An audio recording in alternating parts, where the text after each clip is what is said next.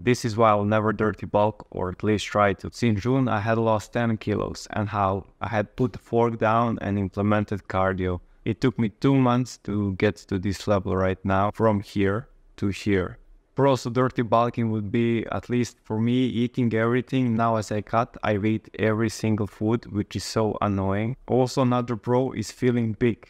I was wearing XL shirts and I'm feeling it and feeling big. Now I wear XL shirt and people can't tell if I train or not. Cons of dirty bulking would be, for me at least, face fat. I was holding so much face fat that it was really annoying. Another con is bad cardio.